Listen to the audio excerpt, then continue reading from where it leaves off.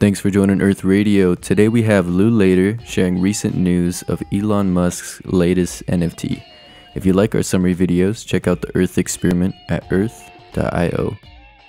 So Elon Musk is getting in on the NFT hype train, non-fungible tokens. He's got his very own. Apparently the bid is already at $1.1 million.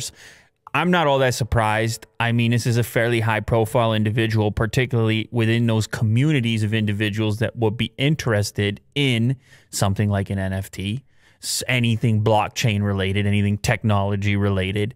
And as he would normally do, he kind of approached it with a meme, with a joke. He released a song to go with a kind of like rotating trophy video. And the rotating trophy has that. Well, there's diamond hands in the middle, and it says HODL, and it says computers, NFT all the way at the top. There's rocket ships involved. It has all the. It's very memeable. It's a meme trophy, essentially. But then there's also a song. Now I don't know who produced the song.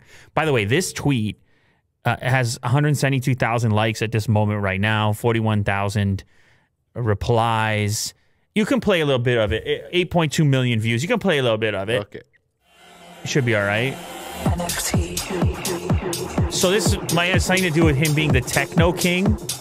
With the, like happened on the last episode, he got the new title. It says like vanity, you need this NFT, vanity, etc. So it's kind of making a joke about the NFT thing. You can pause it now. It's making a joke about the NFT thing while simultaneously participating and encouraging you to participate within the NFT hype.